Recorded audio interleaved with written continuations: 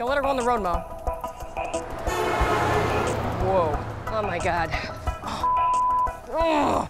You can tell she's been out here a while because she's not afraid of the cars. Come on, Mama. Good girl. You had to pick the busiest highway to do this, the busiest highway in all of Napoleonville. She's been lucky for a few weeks, you know, and that luck, you know, it may run out. I can't chase you, please. Yeah, I hope you like fish. It's good fish. Oh my, oh, jeez. Wow, you are so jumpy. Oh my God. She is suspicious. Come on. You know what I'm up to. She knows this rope, boy. She doesn't want nothing to do with it. Oop, look at that. I'm pretty quick with a loop. The problem is, if I try and I miss, she might say, see ya, you know, and never trust me again. So I knew I only had one shot at this. Come on. Come on. Oh. Oh my God, this is like not fun. I know, now you hate me. We're never gonna catch her like this. Nobody out here has fenced jars. There was nothing to chase her into. You can't outrun a dog. But there's no way she's gonna come near this leash. So now I'm thinking, okay, like what else can we do? You know what, Mo? What? I don't know that she'll go in it. She's so suspicious of this rope. I want you to try and go get a trap. All right. At that point, I said, you know what? Last resort. I had to come up with a plan that I've never used before. And that was just a standard dog trap. She may or may not go in one, but again, I saw that she was curious. And I don't know what else to do right now. I think you like the fish better.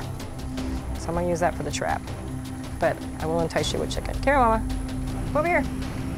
You know, Mo and Kevin got a little bit of a journey. We're talking like 40 minutes. So I had to keep this little hound there. But I was running out of food. And I don't want to have her get bored. So I'm just giving her like little morsels and just trying to keep her right there. You know, I felt pretty helpless, actually.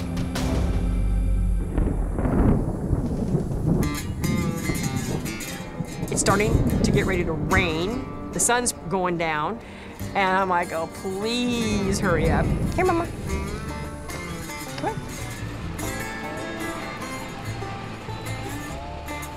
So, normally, I hate the sound of that truck because it's so loud. Today, I was very happy. Here, Mama. Here, Mama. Here. You don't pay attention to them. Here, Mama. Mama. Mama. Mama. Right here. Here. It's got to be on flat. You want to put the food in there? Put the fish in there. Here. So now I'm hoping that the trap itself will not scare her. We made a little trail of food, putting the best of what I had at the very back of the trap. Here, Mama.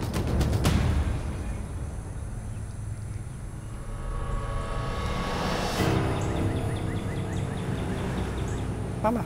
Psst, psst, psst, psst.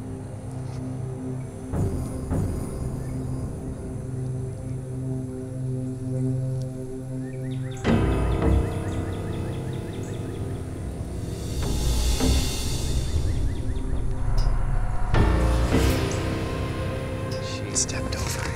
And then, because she's so tiny, she was able to step over the metal plate that springs the trap. And I'm like, are you kidding me?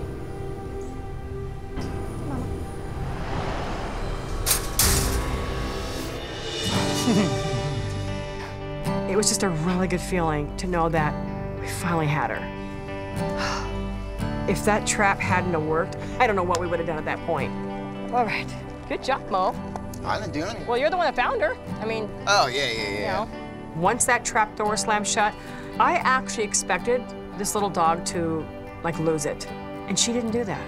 She just remained very calm. I think she just was, like, relieved almost that, whew, it's over. And you had to think, how did she survive out here? It's tough out here. And it's gonna start to rain. I'm just gonna take her back to the house I'm staying at and just give her a minute to trust me some more, and then from there we'll take her to the vet.